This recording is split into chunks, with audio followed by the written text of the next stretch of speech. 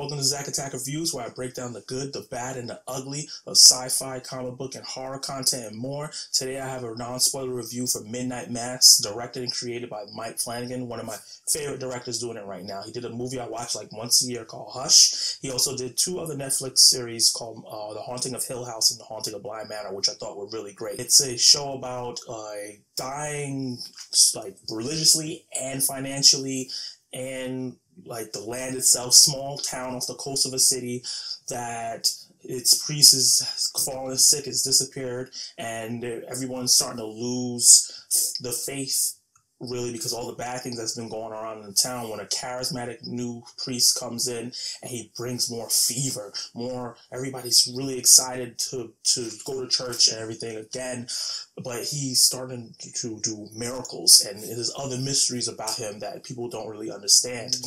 I'm going to start off with what I really liked about the show, the good. First thing I gotta say, that this show is shot gorgeously. It's very cinematic. It felt like I was watching a movie each episode. The lighting, the natural environments, the location that they picked was very beautiful. The colors popped anytime they were inside of a building, but when they were outside it was saturated, but in a very beautiful way. And even to the point when they were, because this is a fisherman town that they're in, when they were on the water in the boats, it had this uncanny feel where it kind of felt fake, but because it felt so realistic, like I was there actually on a boat with people, that it just tripped me out watching it in 4K. But yeah, Mike Flanagan and the cinematographer did a great job of making everybody look beautiful, making all the environments look beautiful, but also making the creepy and the scary parts of the show really gritty, really dark, and really set the mood and the atmosphere of what's to come. And the beautiful visuals is backed by a very unique story told by Mike Flanagan and the writers on this show. It's a biblical horror where they're showing the pros and cons of religion, having different beliefs from someone, having religious zealots, people who are into the word and don't see anything else, and manipulate people by using any spiritual text, and having very charismatic leaders that will lead you down the wrong road. Those are just some of the themes that are going on in this show on the surface level, and there's other things going on, but it's heightened by this supernatural presence that is here, which I thought was a really interesting take for them to combine both, to not just show the bad of religion, but showing the good, but how those good people and those great people are being manipulated by someone who has the best intentions, but it's also being manipulated by something else. It was a really layered story that I really enjoyed. And there's definitely some horror in the show, so very creepy, very scary moments. It's more about the people and the subject matter, and the horror is secondary, but some of the horror reminded me of the movie 30 Days of Nights, just on a smaller scale, and maybe not as vicious, but some of that what was happening there, that race to the daylight, was in this movie, and it made everything feel extra intense. With the show being beautiful and gorgeously shot, having an interesting story that kept me hooked through 7 very long episodes, some of these episodes clocking over an hour, was these fully realized characters. Katie Siegel plays Erin Green. She's been in everything Mike Flanagan does. She's married him, but that's not the reason why that I think he keeps casting her. She's just a great actress, and she plays this the character very, very well, very, very emotional, very, very sturdy, and she has great chemistry with the other main character, who's Riley Flynn, the character that is coming back to this community after an accident causes him to be pulled away, and he's lost. He's no longer religious. He's trying to find his way after being gone for so many years, and he's played by I want to say a newcomer. I've never seen him before. Zachary Gilford. He does a really great role, playing the black sheep. He does a really good job playing the black sheep of the family and making you feel for him and feel for the situation he's in, even though he might have done something terrible. And two of my other favorite characters in the show are Rahul Kholi. Hopefully I'm saying your name correctly, but he's been in a bunch of stuff, and every time I see him, he knocks it out of the park. He does it again. He gets on his Clint Eastwood here as he plays the sheriff of the town, Sheriff Hassan, and he's one of the only people that's not Christian. He's a Muslim person in this show, so that, battle of different beliefs, he was a part of that conversation. They did a really good job of using that to show why he didn't investigate the weird supernatural things that were going on. I thought that was executed really well. And another character that, it's funny to say she's one of my favorite characters, played by Samantha Sloyan. I think her name was Bev. Yes, Bev Keane.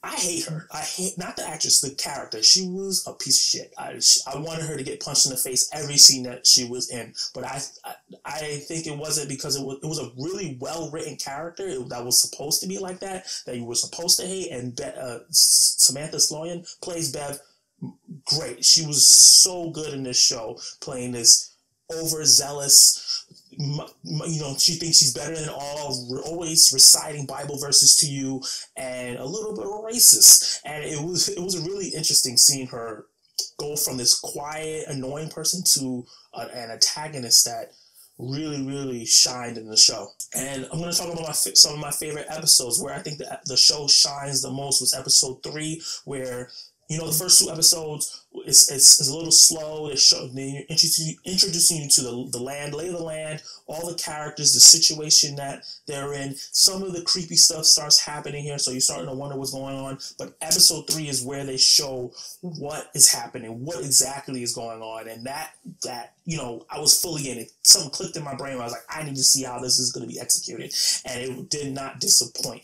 Episode 6, episode 5 and 6, which was the last 2 episodes before the finale, were really great. Episode 5 had a really, really exciting, scary moment, and also an emotional moment in it. And then episode 6, the one right before the finale, which everything just went bonkers. And I'd never seen anything like this before, unless it was like Game of Thrones, Red Wedding, or anything. Just think like along the lines of something like that.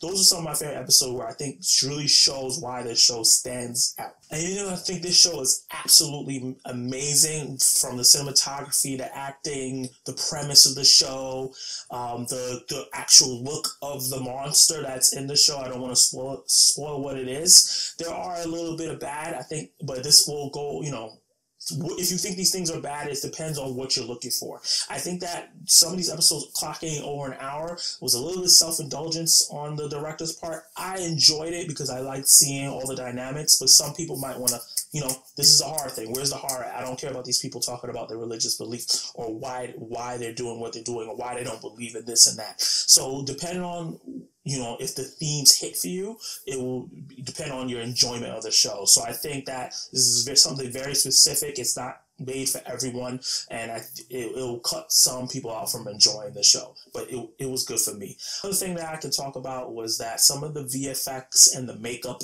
for the most part, was fantastic across the board, but for certain actors that they try to make look older than they actually were, you could kind of tell that it was a wig, or it wasn't a really well-made wig.